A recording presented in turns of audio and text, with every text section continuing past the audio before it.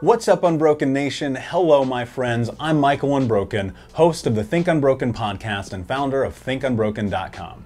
And I'm honored to be your trauma coach and mentor because I believe that everyone is capable of getting unstuck, cultivating self-love, and becoming the hero of their own story. I believe that when implemented correctly, the practical tools and education you will receive from this show will help you lead an unbroken and extraordinary life. I believe that no matter what we come from, that we all have the ability to choose ourselves first, to create and manifest a powerful and grace-filled future and love the reflection in the mirror. I believe that every day is a day to grow, learn, heal, and change. That's why I started my company, ThinkUnbroken.com, which is an online training and healing and personal growth platform where you get everything that I know about how to get motivated, be accountable, get out of the vortex, and become the hero of your own story through community, connection, and commitment. For more information, visit ThinkUnbroken.com.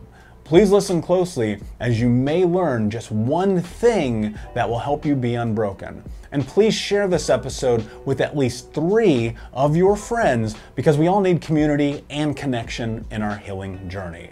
And be sure to DM me and tag me on Instagram at Michael Unbroken so that I can say hi. I just want to thank you again for being a part of this, for listening and being a member of the Unbroken Nation. Now, let's get into today's show and make the world unbroken.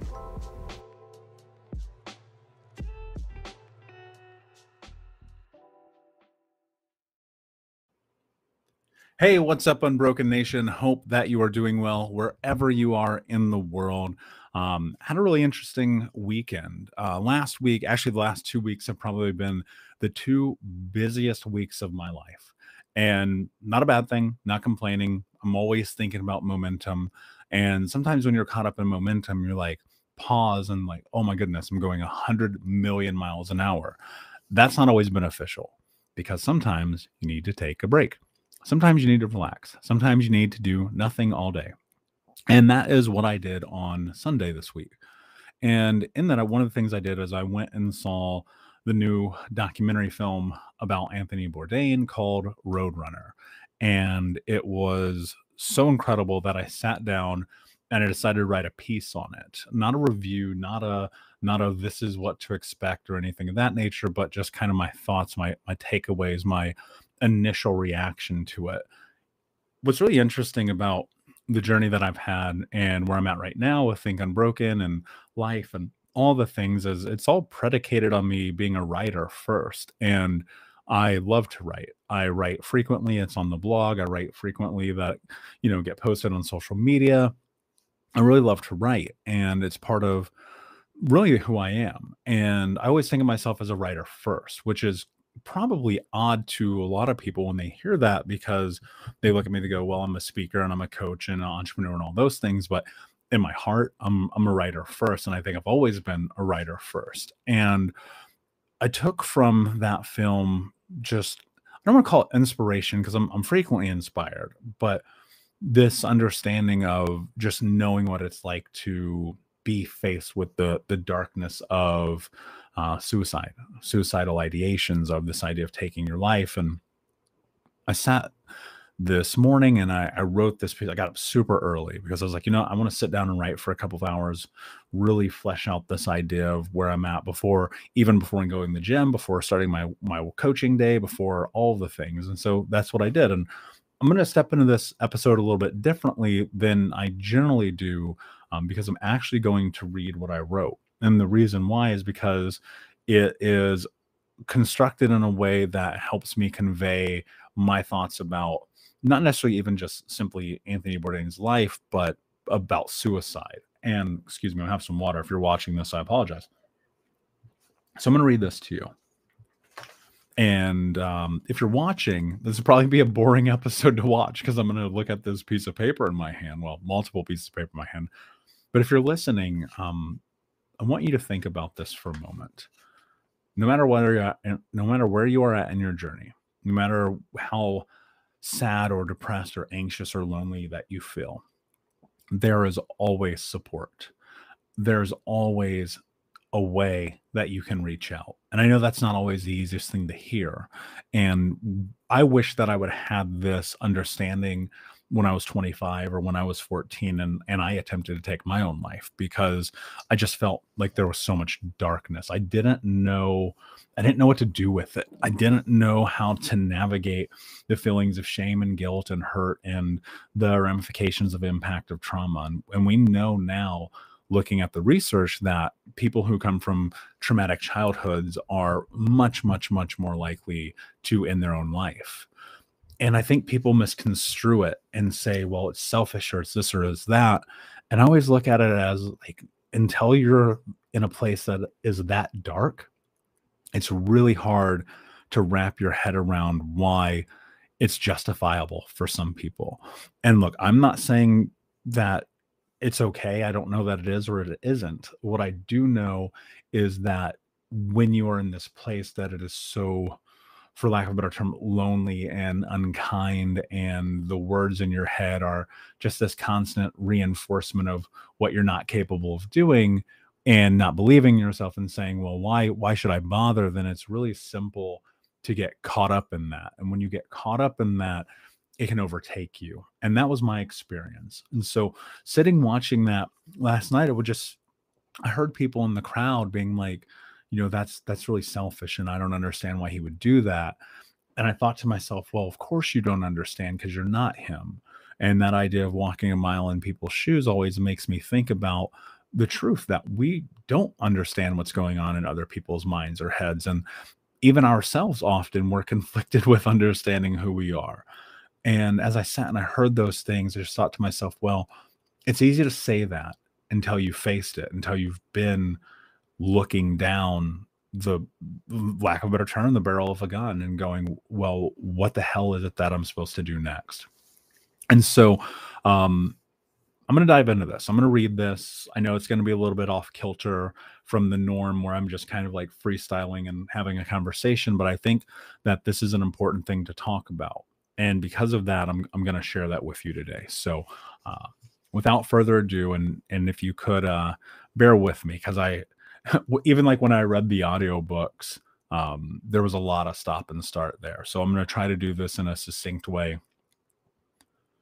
I watched Roadrunner yesterday, the new documentary about Anthony Bourdain's life, rather death.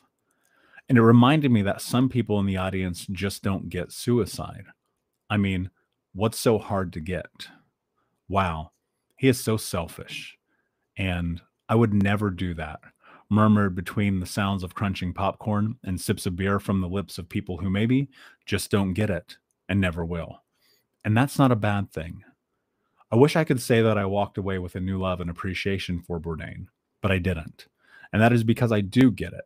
And in all fairness, he's always one of the three people I would want to have dinner with, Jay-Z and Freddie Mercury being the others.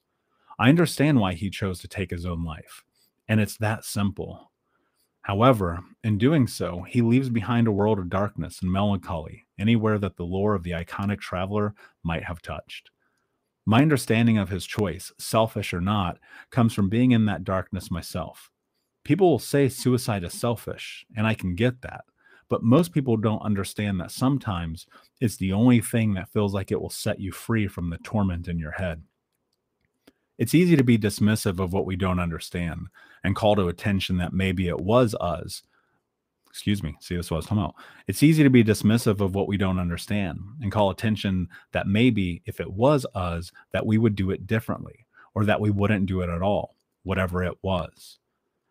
I used to think that the idea of suicide was for cowards until I understood the truth. And the truth is that sometimes the darkness overwhelms you.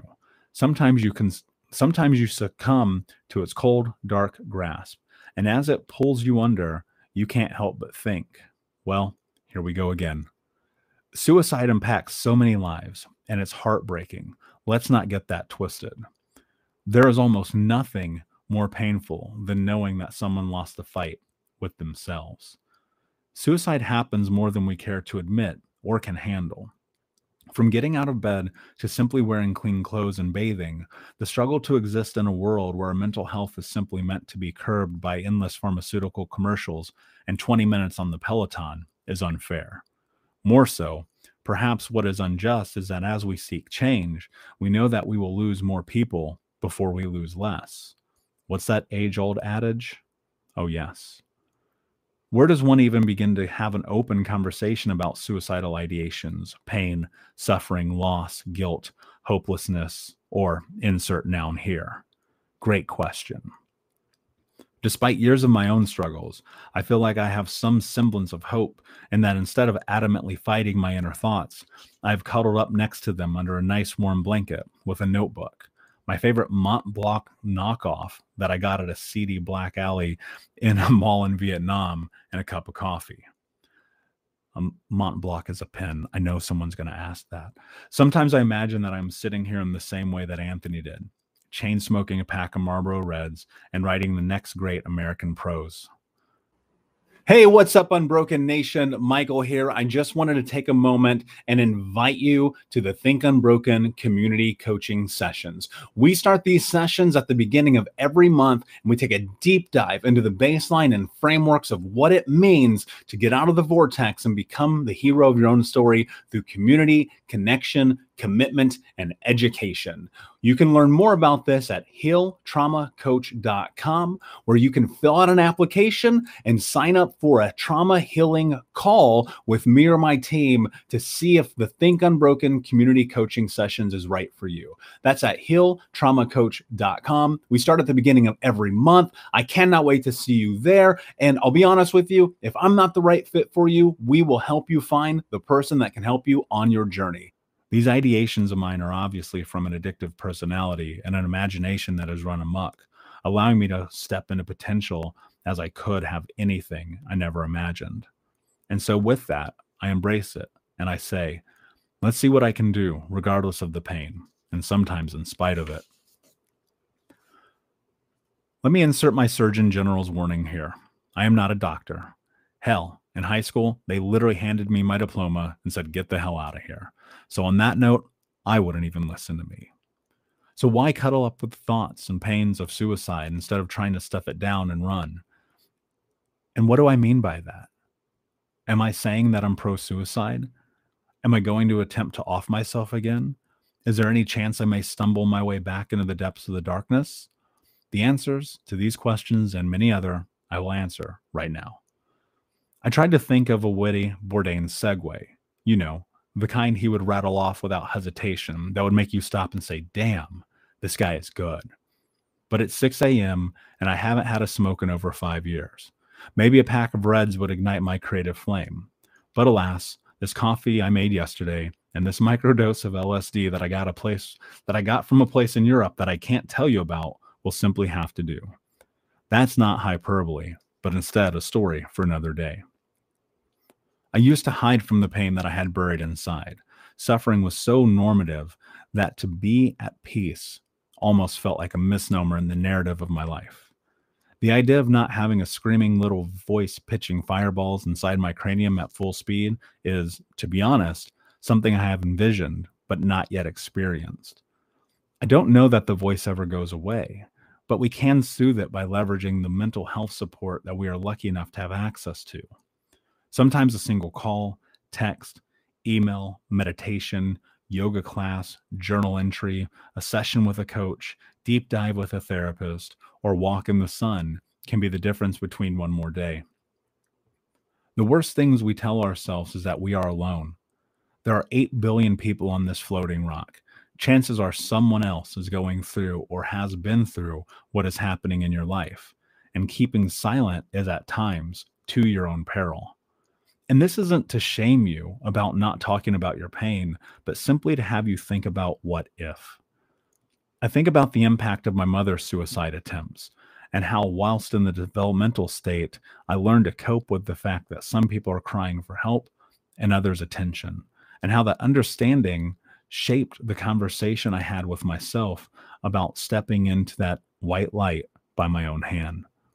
I would be remiss not to note that fact. And this is not to be taken lightly, that her mother and her father tortured her mentally, emotionally, and physically, and their parents before them.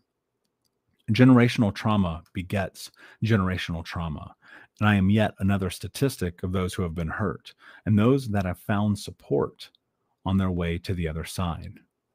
Look, it is an inconvenient truth that child abuse can make a person up to 5,200% more likely to kill themselves. I get it. Why? Because I tried to kill myself at 14 and again at 25. Scary words to write. But as I sit here comfy with my arm over the shoulder of that little voice, I simply listen and say, "We gonna be all right." I'll never say that it's easy to write about things like this because it's not. I don't know that it will ever be easy to talk about wanting to end your own life. Still, the truth is that I know that I am not the only one who has had these thoughts. And my hope is maybe this small, dare I say, an homage to one of the people I admired in the world the most, may be a gateway for whoever is standing behind me to seek help. No one wants to talk about mental health at scale because then we have to heal and scare away the sponsors. There's nothing worse for the bottom line of big pharma than a people who are healed and doing the work. Now, let me be clear. Before another keyboard warrior attempts to cancel me, I see a great value in prescription medication. I myself have dabbled a time or two, but knowing the efficacy rate of most SSRIs is a measly 3 to 5%, depending on the study you read, it's hard to validate the 37 commercials I just watched while trying to indulge my desire to see people get a golden buzzer on my favorite guilty pleasure reality TV series. Are prescriptions a solution for suicide? Maybe, but most likely other measures can serve as greater. I think about the creepy crawlers that hide all around us, especially the ones in our heads, and how the difference between life and death for some of us is the person on the other side of that door, or most often, the reflection in the mirror. It's impractical and irresponsible to say that I may never attempt suicide again, and I know that as a leader in this space, people will tell me it's impractical and irresponsible to even write that, but I don't care. I don't want to hide from the reality that it happened or that it pops up in my head from time to time. The truth will set you free, right? But more importantly, the truth will make you understand what is happening in your life because of your thoughts that you are having. I never anticipated my mental health journey would lead me to this moment. Still, I get swept up by the maelstrom of my seemingly desperate desire to create a massive impact on the world by having hard conversations. Suicide is a complicated conversation, and I applaud those, like me, that have non-figuratively looked down the barrel of a gun. And more so, I hold dear in my heart a space for those that didn't get to see the other side. I could create a laundry list of the top 10 things to do when you are thinking about killing yourself, but you have Google, and I don't know that a diatribe of that nature would suit anyone. The only thing that I do know is that battling the painful memories, emotions, and voices begins with acknowledging that you might need a little help and that you can't likely walk this journey alone. Gonna try with a little help from my friends. I think that was one of those 1950s invaders with their awful boy bandness and catchy licks that sung that. There's no part of this journey that I can deem to be easy or straightforward, and to be fair, I don't know that it ought to be. When we walk up into therapy, call a crisis or suicide prevention hotline, or pick up the journal and bootleg luxury pen, we are doing the work. I understood something in the last few years that has been more impactful than anything else, and it's this. Why fight what's invisible when you can invite it over for a conversation? Having an open conversation about suicide is often the road less traveled, but every day we are paving the road, putting up street signs, and those annoying yet melodic, life-saving rumble strips keep us from driving off the side of the road. Knowing that we are in a mental health renaissance, for lack of a better phrase, is enthralling. But because maybe we don't have to keep this conversation to ourselves, we can create change. But unless we, as individuals, reach out for support, even though, or perhaps in spite of the fact that we feel alone, then we can build a framework for keeping our hands at 10 and 2 and moving forward in life, even if it's only 1 mile per hour. I want to say this, and I'll leave it here, cut this episode to the end. Sometimes literally the difference between life and death is reaching out for help. And if you're in a place in your life where you feel like the darkness is overtaking you, I invite you to reach out to me or reach out to someone to ask for help and support. I'm not saying that suicide is the right or wrong choice for you. I'm just saying have a conversation about it before you make a decision. Unbroken Nation, hope that you just got a tremendous amount of value from today's episode. I want to know what you think. Please do me a favor and review, rate, and share the episode with 3 friends on social media today. It would mean the world if you did, because ultimately at the end of the day, creating community and connection is how we heal generational trauma in the world. And I need your help to do that, Unbroken Nation. So if you're on iTunes or Spotify or wherever you are, please like, comment, share, review. I want to know not only what you like about the show, but how I can make the show better, how I can make this further about helping you on your healing journey. So do me a favor, and when you do, shoot me a screenshot of you making the review to my DM at Michael Unbroken on Instagram so that I can have a conversation with you, say hi, and more importantly, so I can share it with the Unbroken Nation. Thank you so much, my friend.